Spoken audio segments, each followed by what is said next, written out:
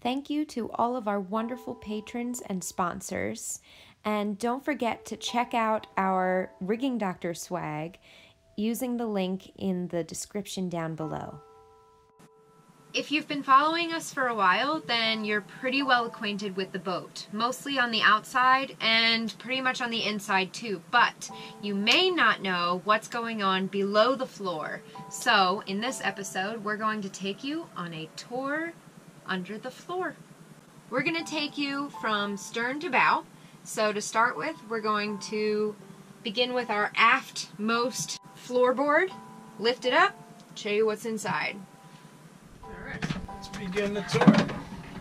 So, behind floor number 1. So in here, we have a bunch of stuff going on.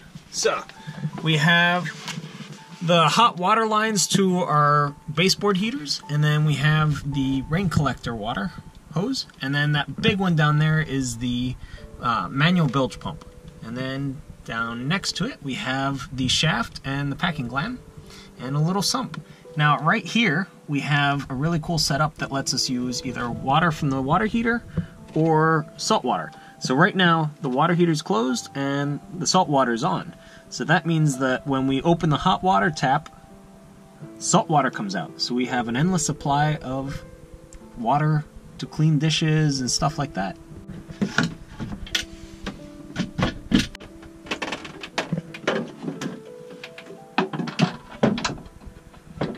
The next one is the grate. Now most sailboats have a grate when you come down the companionway, and it's really easy for keys, coins, all sorts of things that you really want to keep to fall through that little grate. So under the grate we have a screen which catches those, and then they don't fall into the bilge. So in here we have the hose that drains the water that's melted from the fridge, and we just drain it right down into the sump and pump it out. And then we have a 15 amp charger for the motor bank, and then we have a 6 amp charger that Alan sent us, one of our viewers, and this is the back end of the motor. So in the front compartment is the other half of the motor, and this is where all the stuff happens. It's covered up in these metal plates, that way dust and stuff doesn't fall in there, so it's not too impressive looking. And then this is the circulator pump to the hot water system for the baseboards. So it simply circulates water from the water heater through the baseboard heaters, and that keeps everything nice and toasty in the winter. And as usual, old boats, a giant spider web of wires running all over the place, and then the huge wires that power the electric motor. Next, we're going to reveal what's under the main part of our floor space, and it's a big open area. Yeah, so this used to be the old diesel motor, and the transmission was that little one there. Now it's not. So when we took out our old diesel motor, we got a ton of extra floor space. Where the motor used to be, we now have a giant box that holds 8 Group 31 batteries. We have space for the toolbox and a ton of these water bottles. So we carry 200 gallons of fresh water, and then we also carry about 2 months supply of fresh water in bottles scattered around the boat, some of which are down in here.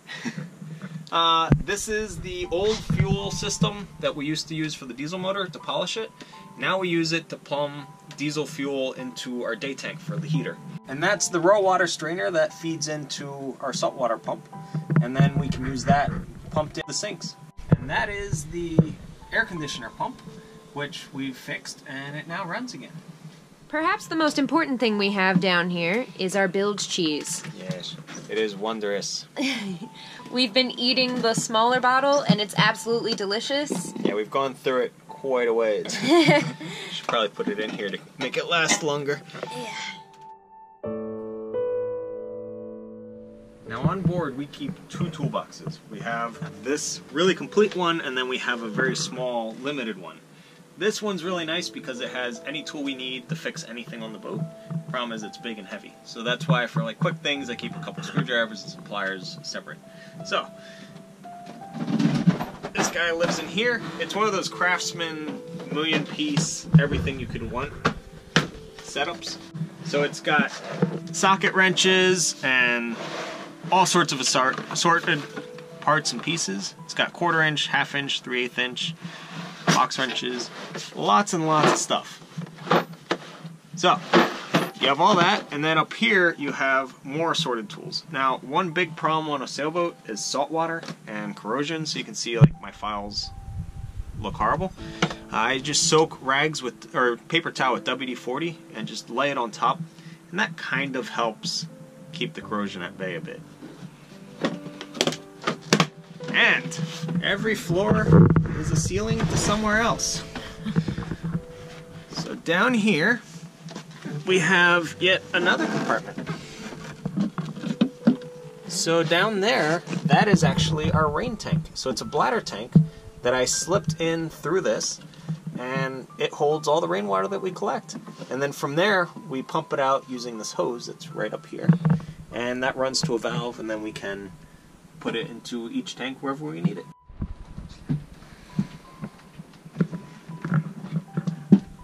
So most floorboards, and for good reason, are made out of a thin teak veneer over a piece of plastic or something. Makes them really light and easy to manage.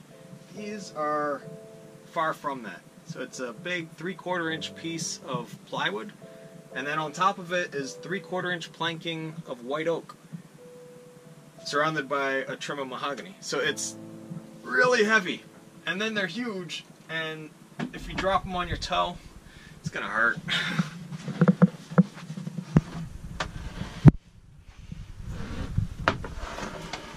But they're beautiful. Yeah.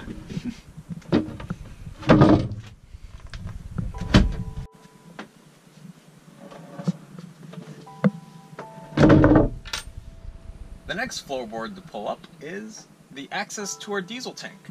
So the diesel tank actually encompasses this entire area from this side of the salon to the other, and the floor is simply screwed down over it. So this is the only access hatch we have to it. Now this one is a nice thin wooden hatch, so it doesn't weigh too much. And we have a couple things here. So A lot of Morty hair. a lot of Morty here.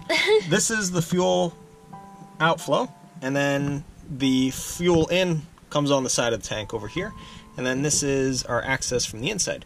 So we could fill the tank up outside on the deck, but we usually bring in 5-gallon cans and just pour it straight into here. Now this entire thing has a bunch of little bolts holding it all on, and it actually comes off, and this is our entire access window. So if we ever need to get in there to do maintenance or cleaning or anything like that, it's easy access.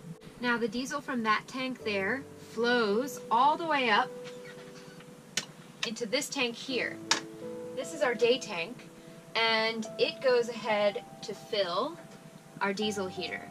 So that's really the only thing we use diesel for on the boat, and it provides all of our heat, which is really important, especially right now when it's really cold. Our next one got a little warped when we flooded the the place. So this is our battery box. Yeah, so when I forgot to disconnect our city pressure, never do that. A hose burst inside the boat and flooded the entire boat with water. So there was actually, the entire cabin sole was completely underwater for many hours. So the wood swelled a lot, and most of the panels have gone back to shape and fit. This one hasn't. So in the past, when I've had to open it up, I actually use a screwdriver and kind of like pry at it and pop it up. But it doesn't really want to do that today. Under here is our house battery bank. Now we hold 5 Group 31 batteries as opposed to the 8 we use for the motor. Okay, we're moving further towards the bow now, almost at the end. And this is our little hallway where we have more water bottles. Yes, and this is our forward sump. So the condensate that comes from the air conditioner drips down into here, and then this pump dumps it out. It's also our forward rescue pump in case we haul the hull forward. That bulkhead there is, there are no limber holes aft. So the water will come here and then get pumped out the side of the boat. So it's a pretty hefty pump. It's 1,000 gallons per hour. And if we're having an issue, then we'll, rightfully take care of it. Yes. Did you find it? Yes, that's it. Very good. Now, down here, under these wires and in this narrow little area, we have the mast step. So it's that really white part down there. Now, it's important to be able to see and visually inspect your mast step because you'll see bubbles form where the mast collar goes over the mast step itself. And that's a sign of galvanic corrosion. So that's a really big problem, and if you catch it early, it's not as horrendous of a repair. So we just frequently check that. There's water down here because of a couple things. We have rainwater actually, well, we have a leak in our deck somewhere, and it drips through the headliner and falls down in this area. And after many, many years of that, it seems to drip in right here, and this board has rotted out. So that's not so good. And the water that runs down the mast, any that slips past the mast boot or is running inside the mast itself, drains out into this area as well. So it's all fresh water in here, but it's still some water. So that's the other reason we keep this bilge pump here, just ready to pump it out as it goes.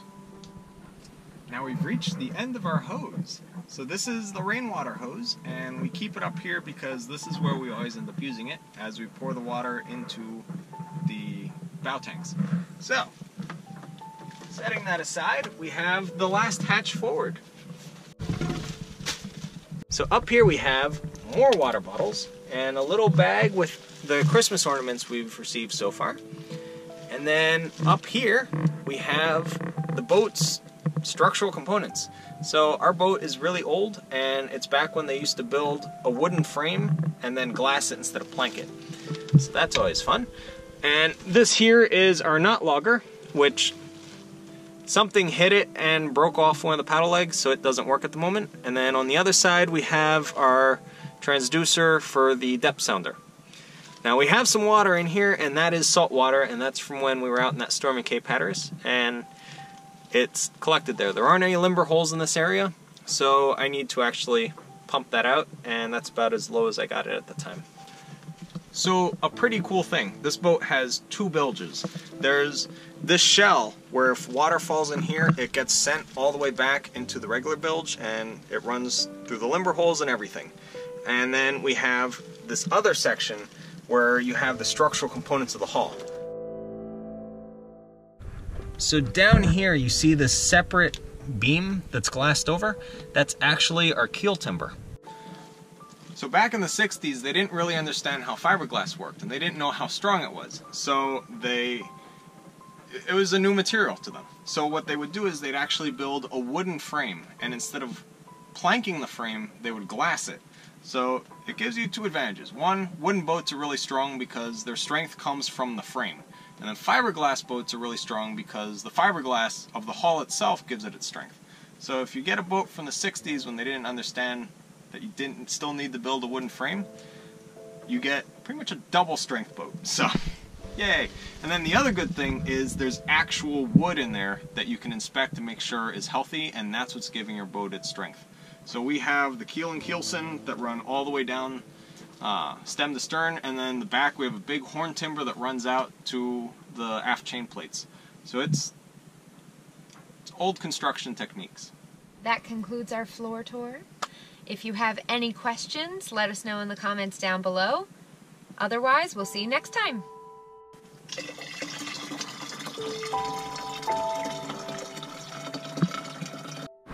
We're about to do something that I have never done before, which is get fuel. There we go, back to the boat.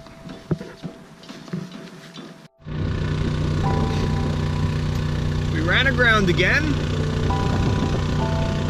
Thanks so much for watching. And if you want to become a sailing buddy, you can click the link down below to our Patreon account. Don't forget to like this video and subscribe to our channel. And when you click subscribe, make sure you click on the little bell in the annotation. That way you get notifications as soon as our next video is uploaded. Thanks so much!